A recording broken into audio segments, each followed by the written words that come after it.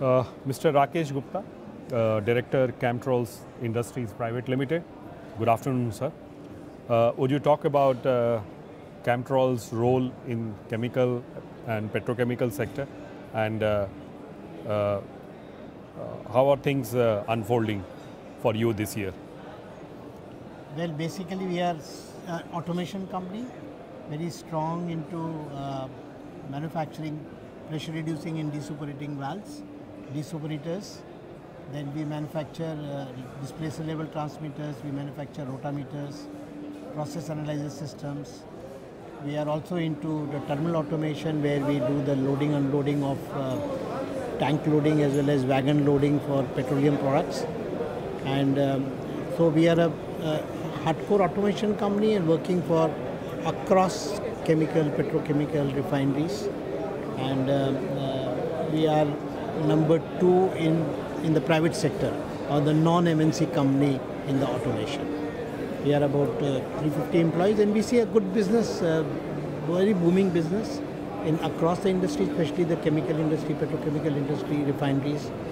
Everybody expansions are going on, investments are there, so we feel a good future. And yeah, after COVID it was slowed down and now it's picking up again. This year or this financial year, what's the target that you're looking at, and would you talk about your manufacturing capacities and capabilities? See, we expect to do about 250 crores this year, and we have about 350 to 375 employees plus contract employees, and we expect to grow at least 10% over last year.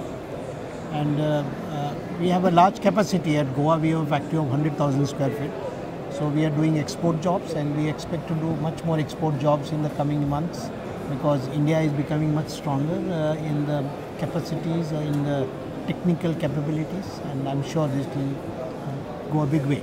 We are already exporting to many countries in Kuwait, in Middle East, Saudi Arabia, Russia, and now we are doing a big job for Lagos in Nigeria. So besides the Indian market, global market is very good for us to execute and supply equipment. So what portion of your revenue comes from exports?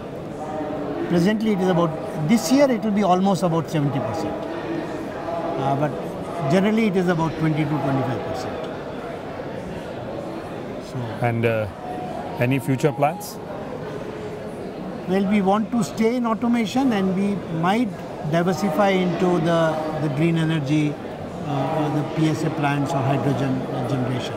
But that is on the paper, there's still not. So what kind of products are you looking with respect to green energy and hydrogen? Basically into hydrogen generation through some means of, either it could be electrolysis, or it could be making hydrogen fuel cells for automobiles, or going into hydrogen. But it's still just thinking, because that's the future of the world, to go to green. That's what we are thinking. And any new products that you are coming up? Not exactly, not really. Other than diversifying out of automation.